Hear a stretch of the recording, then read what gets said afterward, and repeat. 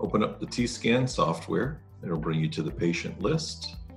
Click on New Patient, and then put in the patient's first and last name.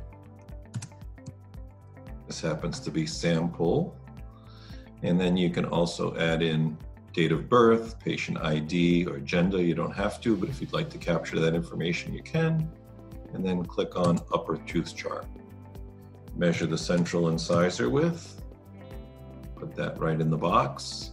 And then what it does is it sets the arch based on the Laura Golden proportion, so all the sizes are there for you.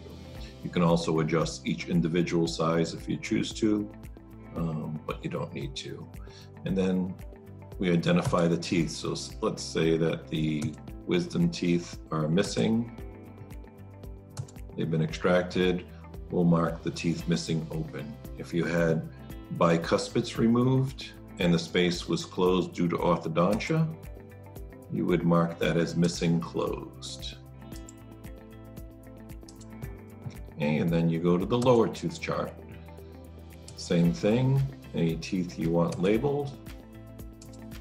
So we have the wisdom teeth missing. Let's say there's an implant.